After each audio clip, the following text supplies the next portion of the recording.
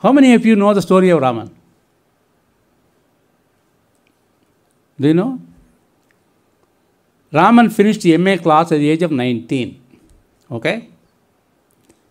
He wrote his first paper in Nature when he was 19 years old. Published it.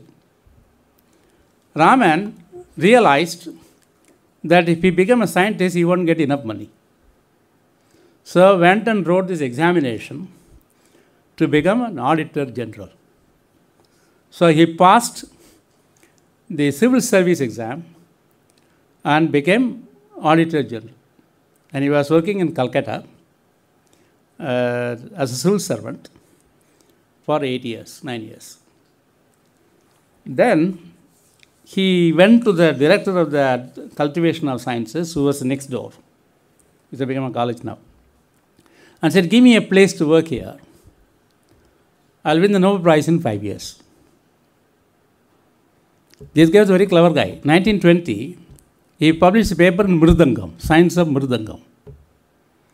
Then he realized that if he worked on Mridangam, he won't get a Nobel Prize. So he shifted his area, went into spectroscopy. He went and did this work. And his research was not supported by anybody. He will make Petromax gas, make some money, his salaries will save, buy a property, sell it for high. He was very good in real estate selling. Sold it. The money gained, he invested into research. So the work for which he was given the Nobel Prize, the Raman spectrometer, which is sitting there in cultivation science in Calcutta, was built at the cost of 75 rupees with his own money, personal money. The reason he won the Nobel Prize was there was no DST at that time. If it is a DST, then peer committee would not have, so they won't fund. So he went ahead, put his own money and did this. 1928 February, he sent his paper up for publication. The guy who did the PhD work was K.S. Krishnan, related to me. He was a PhD student. He observed it on the 27th of February 1928 in the evening.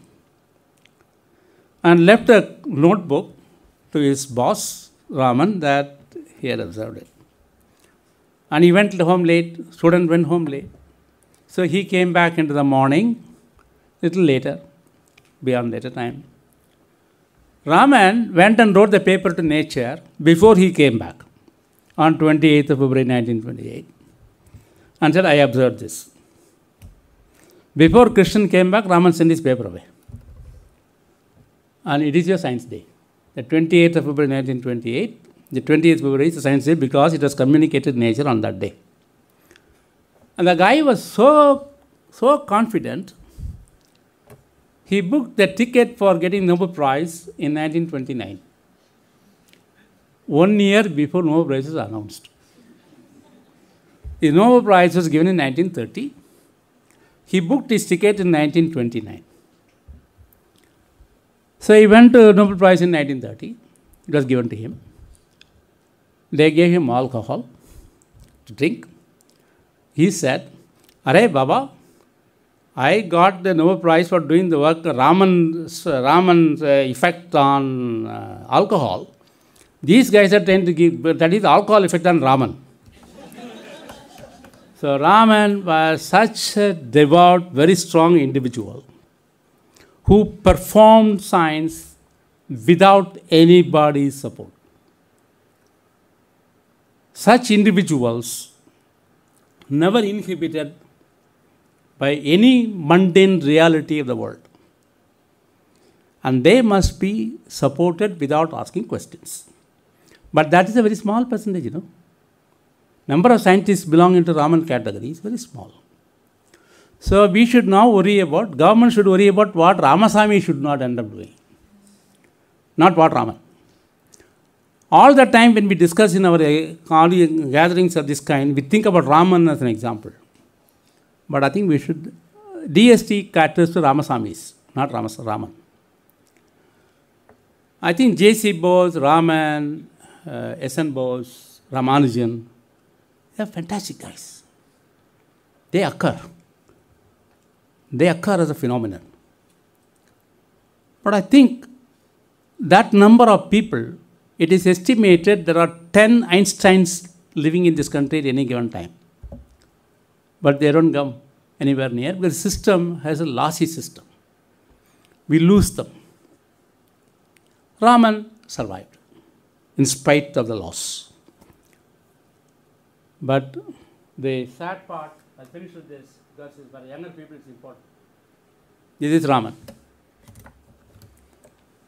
When the Nobel Award was announced, I saw it as a personal triumph, an achievement for me and my collaborators, a recognition for a very remarkable discovery.